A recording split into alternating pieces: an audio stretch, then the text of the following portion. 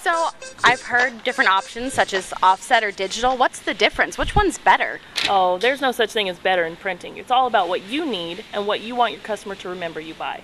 Digital is a fast run, more affordable option for lower quantity cards. Say you need it today for a trade show. Digital's the way to go. We print a 4-color process.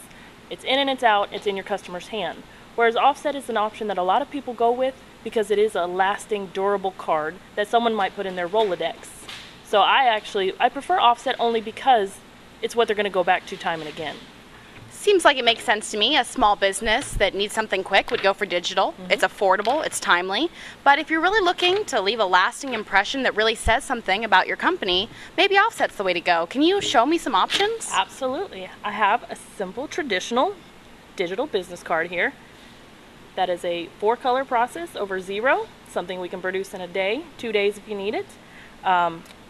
If you're talking about a lasting card, this is an offset version that actually has UV coating on it, so the back will not scratch even though it's a complete black solid on the back.